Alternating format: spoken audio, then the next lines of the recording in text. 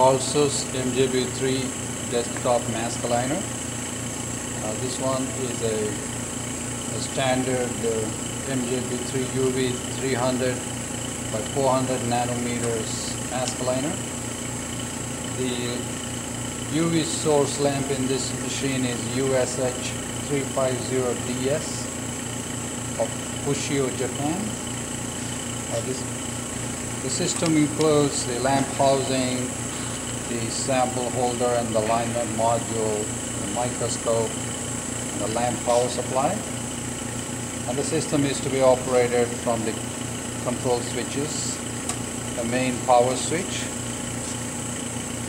and there's a selected switch for high precision HP mode or ST mode,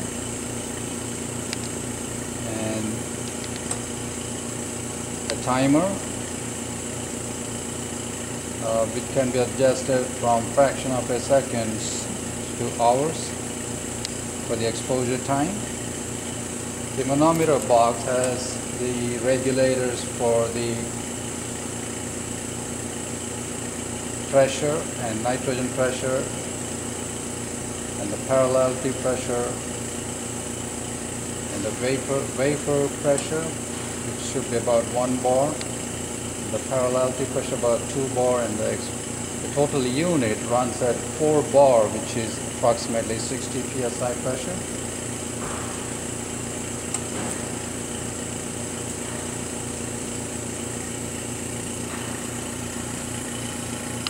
This system is set up for 3-inch wafers, and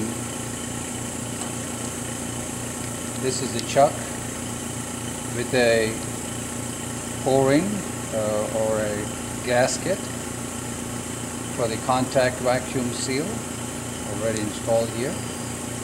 The wafer is held on the chuck under vacuum through these perforations, and this slotted groove is for the contact vacuum line, and once the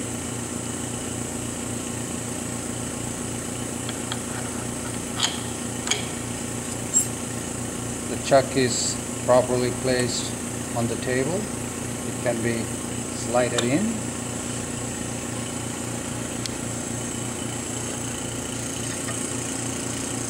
Here's the mask holder. The mask is handled under vacuum through this line. The mask vacuum is enabled by this yellow push button switch here, the mask. And once the mask is aligned properly, let us slide in the mask holder groove and tighten these knobs. And here, these are the levers for controlling the stage. Place a wafer on the chuck, slide it in, then using this lever, by rotating it counterclockwise, the wafer comes in contact with the mask, and this lever is to enable the alignment of the chuck.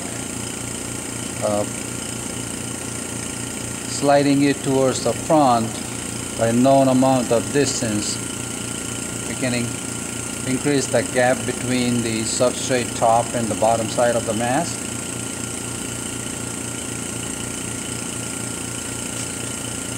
So when the wafer is in contact with the mask, it's indicated by the blue indicator here, the contact. And when we introduce a separation between the wafer and the mask, it is indicated by the separation. The first step before alignment is to leave the wafer and mask separated. These are the micrometers for controlling the y-axis movement, the x-axis movement, and the theta rotation. Should make sure that these two knobs are securely tight so that the mask is not loose.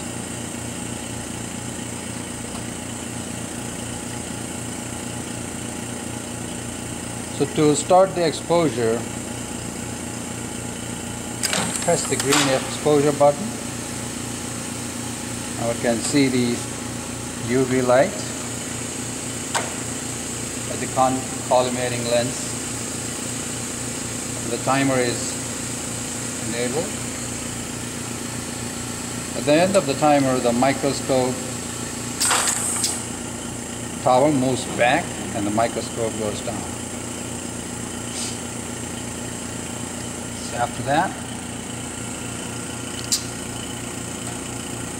rotate the contact lever clockwise, and then you can start another cycle.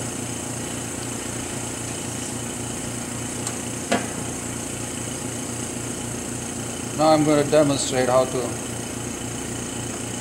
start a HP cycle. Select the HP mode, load a wafer, and then contact mode. In HP mode, there's another switch here which is vacuum chamber, which will generate the vacuum between the wafer, the seal gasket on the chuck, and the mask. And the vacuum level is adjustable by the small needle valve. This valve introduces a small amount of nitrogen to reduce the vacuum. Rotating this needle valve clockwise increases the vacuum level, and counterclockwise decreases the vacuum level. So at any point of time, to start the alignment, we slide the separation lever forward and the vacuum chamber light goes out. Now it calls for aligning at this moment you focus the microscope and do the alignment.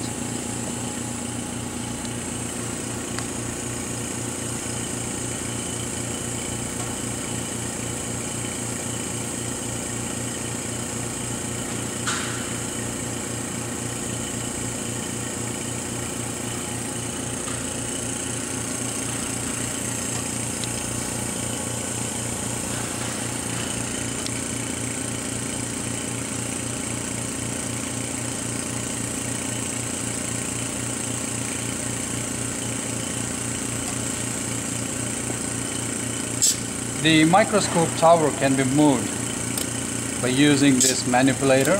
There are two buttons on this manipulator. When these buttons are not pushed in, the microscope tower is locked in the position, and pressing the top button enables the y-axis movement, and the bottom button enables the x-axis movement. So using this manipulator, the microscope can be positioned at the alignment marks, and the microscope has a small lamp illuminator. The illuminator the intensity is adjustable here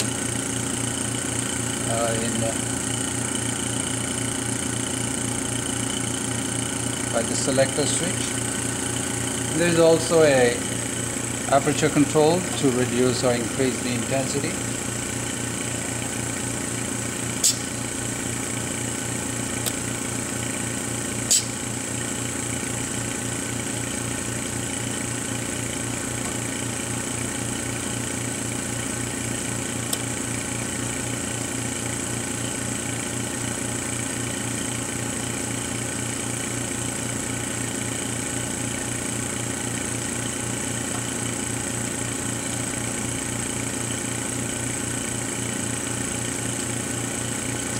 Once the desired alignment is achieved, push the separation switch to the rear position, turn on the vacuum chamber, and press export button.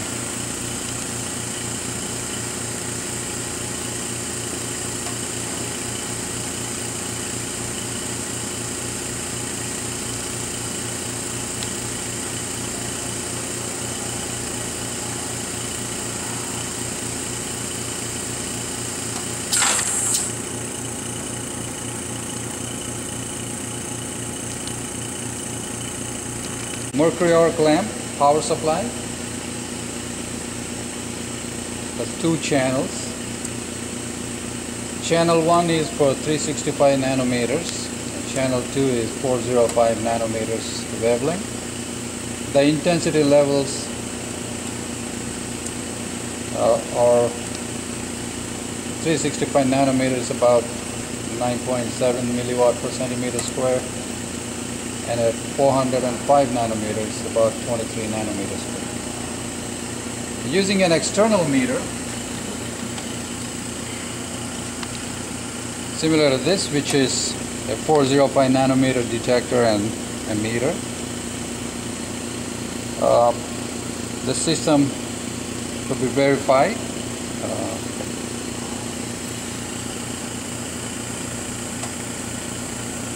And the calibration pots are here for adjusting the calibration levels. And these are the desired intensity level can be set from the set potentiometers here. But while pressing the set button, you can set whatever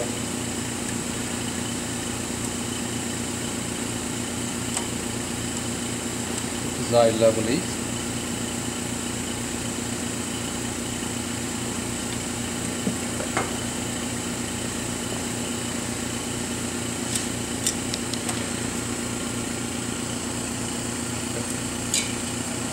Here's a typical mask.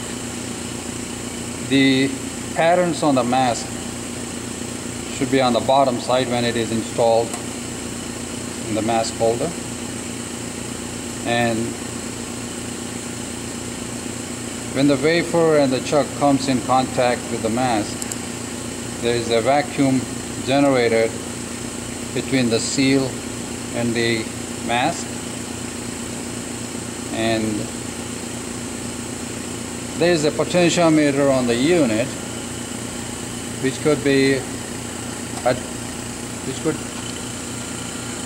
help to adjust the gap between the chuck and the mask to accommodate the desired thickness wafer. That means the wafer could be of different thicknesses, and it is possible to use this machine over a range of different thickness wafers.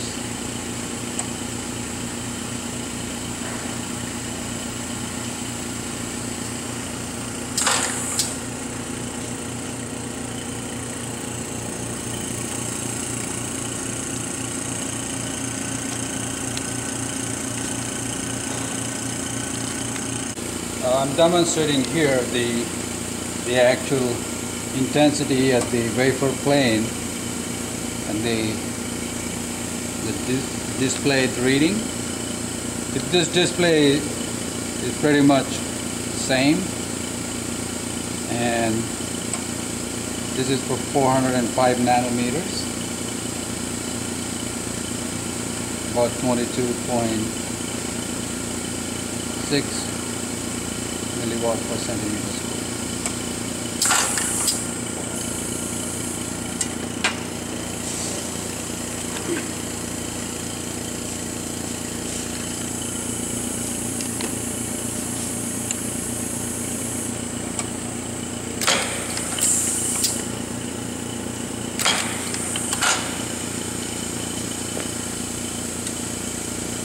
And here is the comparison of the external meter at 365 nanometers, and it's about 9.2. we can adjust the power generator reading by adjusting the calibration part to match the